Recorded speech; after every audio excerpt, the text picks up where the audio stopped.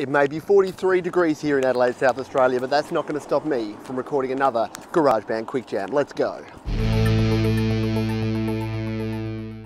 In this second editing video in our series, we're going to be looking at how to access the settings for an item here in GarageBand. So for any recording we've done with a touch instrument that has MIDI note information, we can tap and hit settings and we'll get the following options.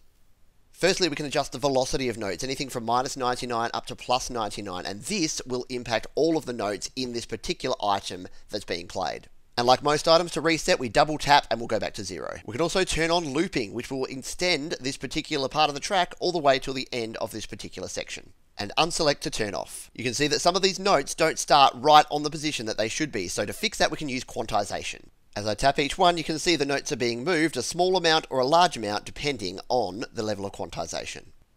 And we'll have a complete quick jam just about quantization coming up very soon. Currently our audio sounds like this. We can use the transposition function to move the sound up a number of octaves or a number of semitones. Let's take this sound down 1 octave.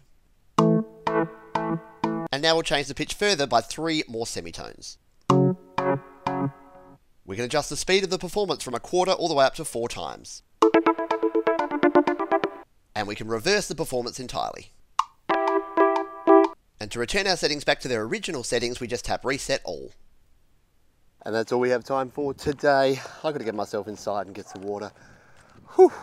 See you next time.